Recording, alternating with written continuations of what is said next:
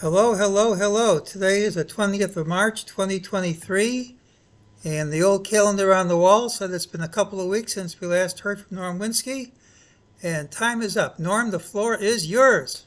Thank you very much, Jeff. When I was last on your show on Wednesday, February 15th, I gave you three cycle points. I'm going to review those now. They should be on the screen. And the first one was Wednesday, the 15th in the afternoon. Mercury was aphelion. Mercury's an 88-day cycle. The planets go around the sun elliptically. That means that they are not in a circle. So there's a point where they are the farthest and the nearest. Aphelion is the farthest point in a cycle and from the sun. And that's what Mercury was doing that afternoon. And anytime we have Mercury, we look at the grains. Now, the stocks tend to respond potentially to all these points. Okay, the commodities are narrow filters. All the other markets are narrow filters. The weekend of the 17th was a 3-day weekend, and we had a point to the U.S. chart. That's based on where the planets were when the country was founded on July 4th, 1776. We'll be looking at stocks, U.S. stocks, T-bonds, and the U.S. dollar. Also, over that weekend, we had a new moon in the sign of Pisces at perigee. That doesn't happen very often. That only new moon at perigee. Only perigee is when the moon is closest to the Earth, and at a new moon only lines up about every 14 months. That's then we look at anytime we have a new moon, full moon. We look at financials, grains, precious metals, and oil.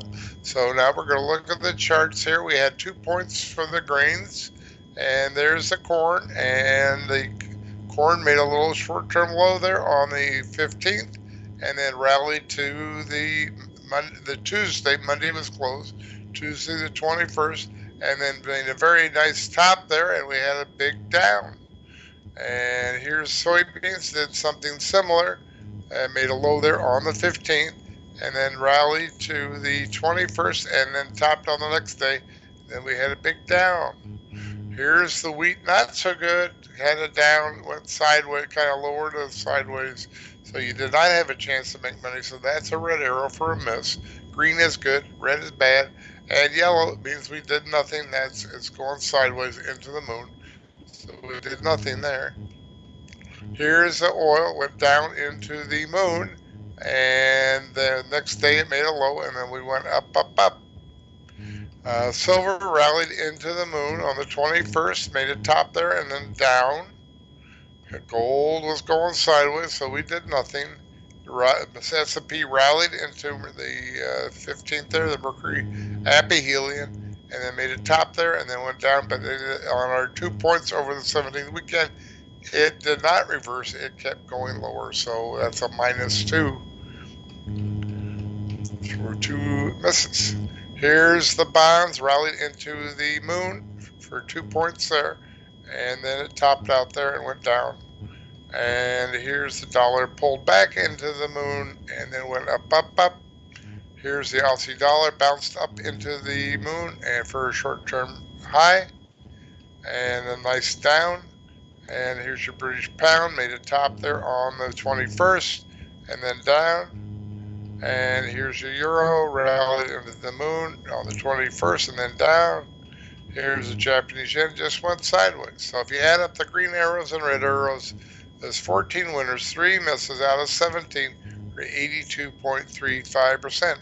Here's what's coming up.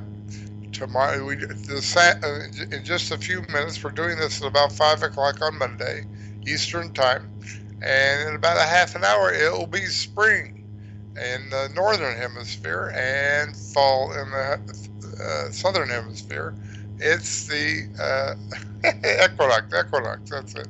And then it's anytime we have a couple of cycles converging, that's usually pretty important. By the way, Gann was very keen on the annual equinox, So we have a new moon tomorrow afternoon, early afternoon, within 24 hours of the equinox. And so anytime we have a new moon, we're going to be looking at financials, grains, precious metals, and of course the stocks are included in all this. And then that afternoon, after the close tomorrow, we have Uranus to the U.S. chart. Again, that's stocks, T-bonds, U.S. dollar, And then here's something really, really big. The afternoon of the 23rd, Pluto, which is a 248-year cycle, will be changing signs. If you divide the 248 by 12, you get the average of about 20 years. It stays in a sign, so it's going to change signs, and that may affect cattle, cotton, cocoa. Copper is the top one because Aquarius has to do with copper, corn.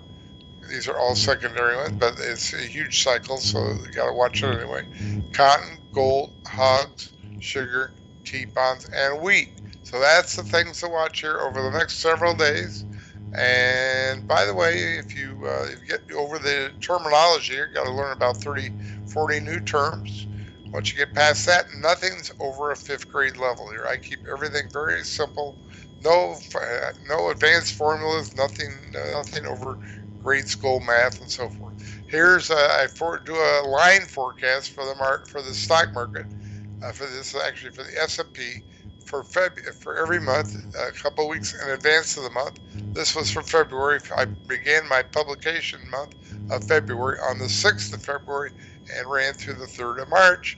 There's the blue forecast line, and then at the end of the month, I overlay the actual S&P 10-minute bars on top. And you see that worked out fairly well, except for the very last day there, where the train went off the tracks for the last day. All right, now we're moving ahead here now, and if you don't know me, I've been doing this a long time.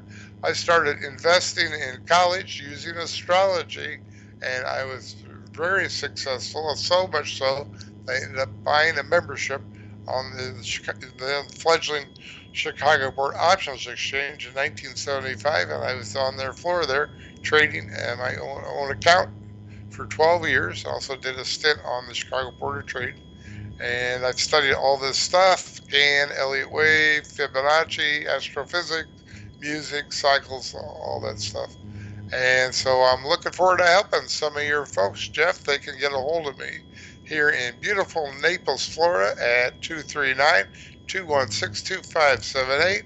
Or you can email me in Winski at yahoo.com or call me for free anywhere in the world if you have Skype. And WINSKI_1. Looking forward to helping some of the folks. Have a great week. Thanks for having me on, Jeff. Okay, and I hope people realize those aren't the same. Those aren't the same addresses and phone numbers you've had in the past. So that's correct. I just think it's important to point that out. Norm, 80+% month after month, absolutely fantastic. Thank you so much. And we'll see you back in a couple of weeks.